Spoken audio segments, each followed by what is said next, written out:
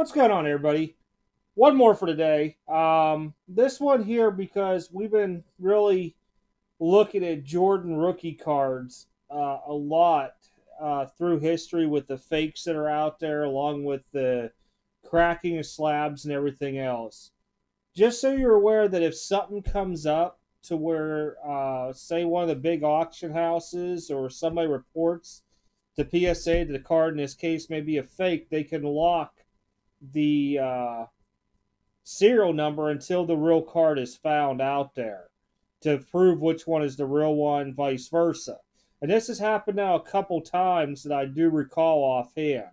So I wanted to bring that out real quick because PSA is doing some due diligence on this because back in the day, some of the older slabs were not sealed really well. And anybody that's been dealing with PSA for a long time will know what I'm talking about, where they weren't like sonically welded together very well, so they were easy to pop open. And you could replace the card into it and then seal it yourself real well if you had the knowledge and the equipment. And that's where a lot of this stuff came into play at, to where, the label, the case, everything matches up, but the card don't look right.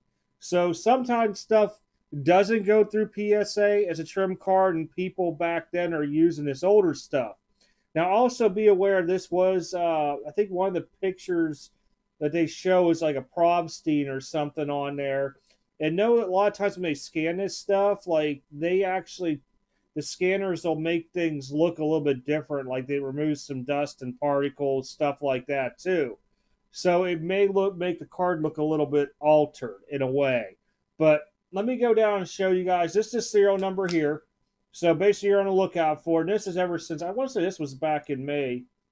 Yeah, May 8th. May 8th, this was talked about in Golden Auctions. So you really have to know your Jordan cards, especially from this era. There were so many fakes out there. And there's a lot of good videos out there and websites you can go to. So I'm not going to hit all the key parts to look at. Mostly a lot of people look at the back with the eyes, the bull, the coloring, these dots, the period. You come down here and you look at this. Just a lot of times you don't see these lines here because it's a bad copy job and so on. But a lot of people that are really good with the printing are saying these dots in the pink don't match up. The cut on the edges isn't correct. Stuff like that there. Oh, here it is. I knew somebody was going to put this there. That with the Probstein auctions, some of the features in the card have been removed by their scanner, such as dust and debris removal software, because they want to make it look clean for everybody. I knew there was something on it, and that's a Probstein one here. So it shows the history behind this stuff. And if you want to go through, I'll link all the articles that have been done on blowouts so you guys can see it.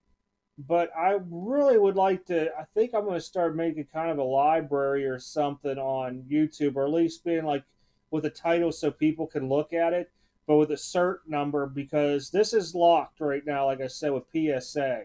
And it's just amazing, the stuff going on out there. And if you got some big money, we know these have been selling big. I mean, there's been a drop in them, but still some money going on when you're out there when you're dealing with cards. But be careful what you guys buy out there.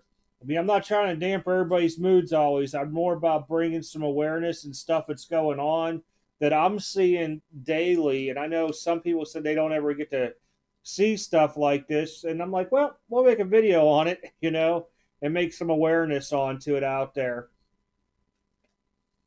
I'm trying to see here. Oh, here it is. The halftone patterning on the front is completely wrong. The dot pattern, the pink portion on the back of the card is wrong too. Some of the printing on the back is slightly different and way too dark for this set. The cuts right and left on the edges are completely off too. So, like I said, there's a lot of people that know this stuff out there. They're really good at what they do. Just if you ever come across something, that's why I always say you're probably going to get trolled. I'm not going to lie. People love trolling everybody. They're like, is this card real or not? But if you could find a couple guys that are on Blowout doing this stuff and be like, hey, I'm sorry to bother you, but I have this card. I got it when I was a kid. It's never been graded. I don't want to send this in and, pay all this money to find out it's not real. Can you help me out? And they probably will help you out more than likely. I mean, that's what these guys do. They sit there and go through stuff to make sure that, we're not getting scammed out there. But this is some good stuff when you read through this article or through all this stuff. I think it's like 7 or 8 pages long. But some craziness. Look right here, another one. This talks about the auction type. But you can look up the cert number. It's been locked. I thought this had a lot more posts onto it. I guess not. Oh, there's more threads. But be on the lookout for it, guys, in case you're out there Jordan hunting. It is a 10. I know it's way up there in price, but one of those things to always bring awareness in case somebody out there has something they've been holding for a while and they want to trade it for a Jordan Rookie 10, and you just, get caught with the old expression with your pants down type deal. But appreciate everybody watching the videos.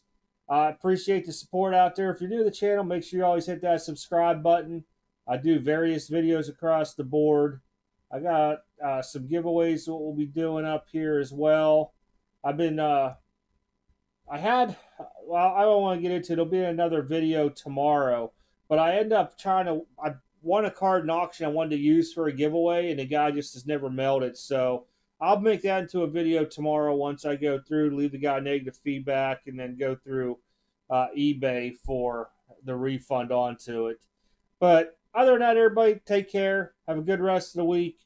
And I'll see you guys hopefully on Overtime Friday night.